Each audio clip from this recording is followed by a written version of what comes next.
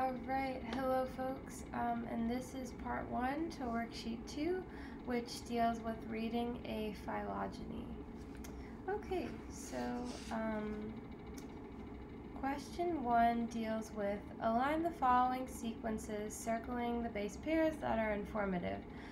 So just a quick review, base pairs, those are going to be basically the backbones of DNA. So adenine pairs with thymine, cytosine pairs with guanine.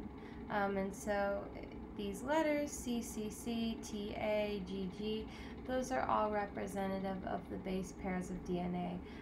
If you have any confusion about that, I have a video from last semester on DNA replication and kind of the structure of DNA. And all about transcription and translation. So if you are confused kind of about this whole base pair system, you are welcome to watch that and kind of skip through it. Basically this question is just asking us to identify any differences in base pairs. So if we look at kind of the sequence A versus the sequence B, we notice that sequence A is a little longer.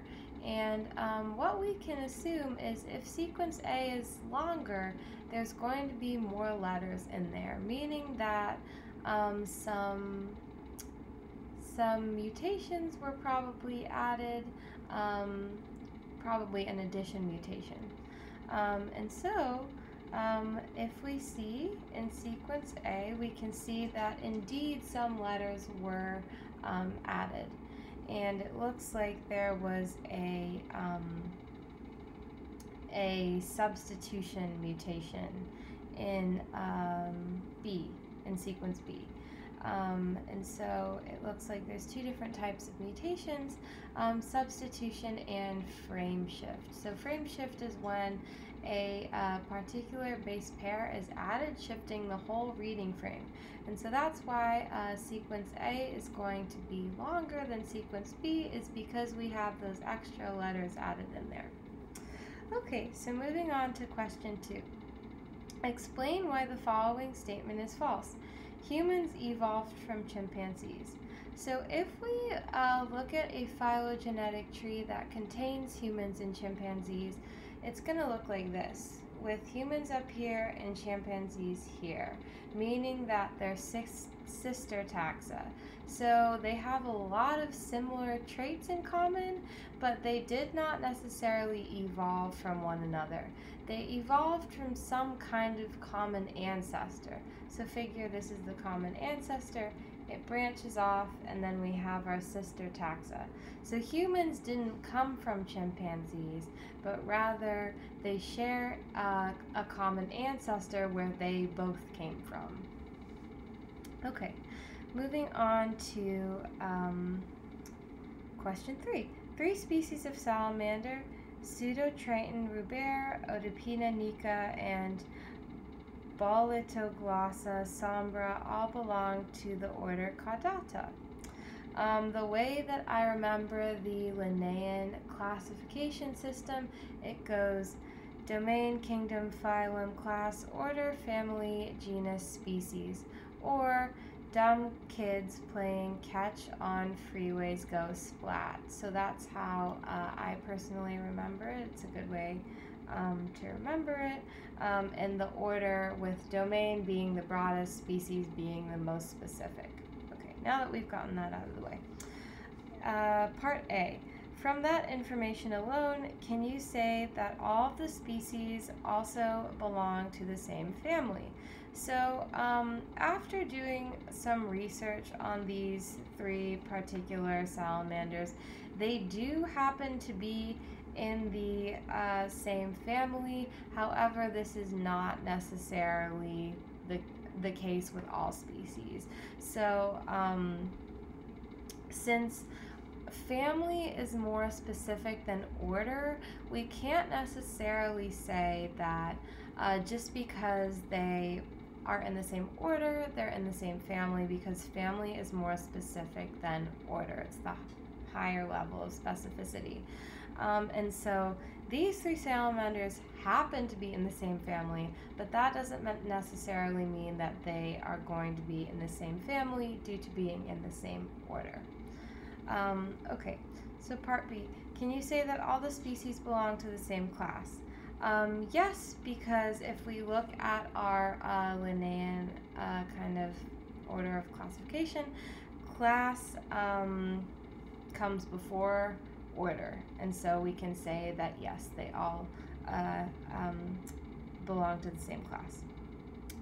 And then part C asks, what genera do these species belong to? So you can always find out the genus by looking at the first part of the binomial system, right? So Pseudotriton, Odopina, Botoglossa, because those are the first part of the binomial naming system. And so the genera, Pseudotriton, Odopina, Botoglossa.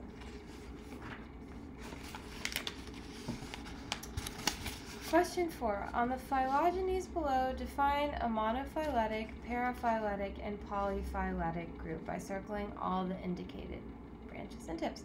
Okay, so a monophyletic group is going to include a group including its common ancestor. So a whole kind of chunk including its common ancestor. A paraphyletic group is going to contain the common ancestor, but not everything that branches off. So you can have a paraphyletic group that contains the common ancestor and part of that group, but not necessarily everything that stems from that common ancestor. Polyphyletic is super random, so it doesn't necessarily even include the common ancestor. It's just part of the chunk, basically. So polyphyletic is just kind of circling these random groups. Okay, so part 5. Look at the phylogeny of elephants, mammoths, mastodons, sirens, hyraxes. According to this phylogeny cladogram, circle the following statements that are true. Okay, so if we're looking at this phylogeny, my trick with phylogenies or phylogenetic trees, start from the taxa and then work your way back. So in other words, start from the list of all the species: Asian elephants, mammoth, African elephants, mastodon, Sirenian, hyrax, other Afrotheria, and circle all the common ancestors, because then you can see what's kind of connected to what, and then you can work your way kind of from right to left, as opposed to left to right, because that can get a little bit confusing.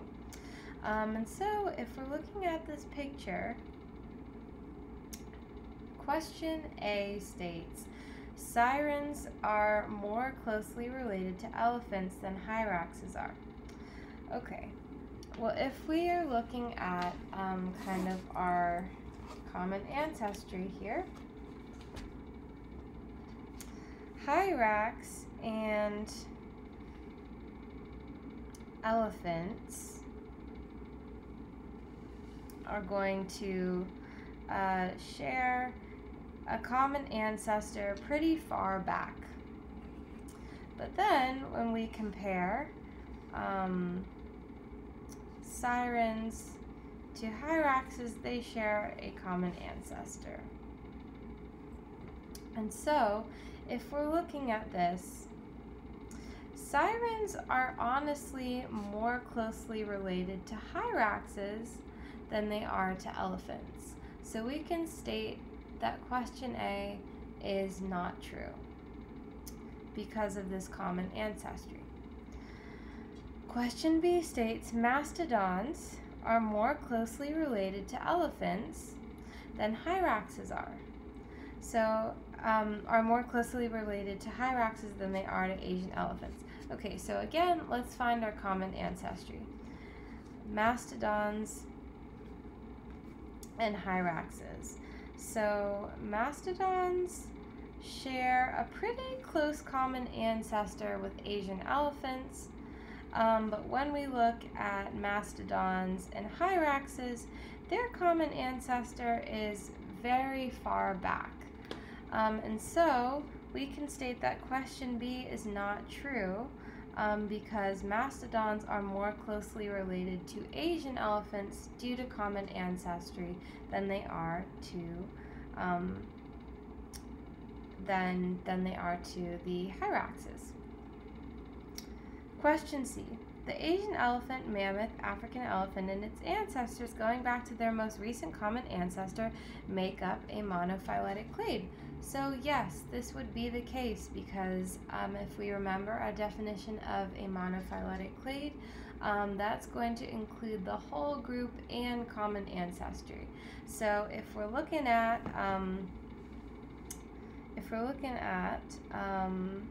the Asian elephant, mammoth, African elephant, they all share a common ancestor and they make up a clade. And so that is going to be a monophyletic clade. So that is true.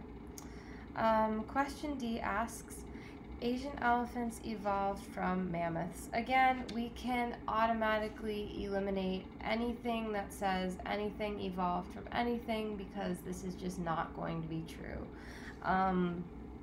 In fact, Asian elephants, if we look at this, they are sister taxa. So similar to the humans and chimpanzees question, they did not evolve from one another. They evolved from a common ancestor and they have a lot of traits in common.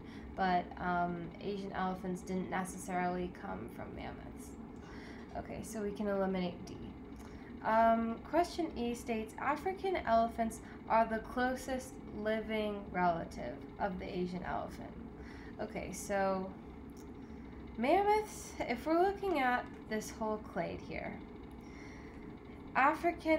this clade is composed of mammoths, Asian elephants, and African elephants. Mammoths are gone, they're extinct, so we can eliminate those.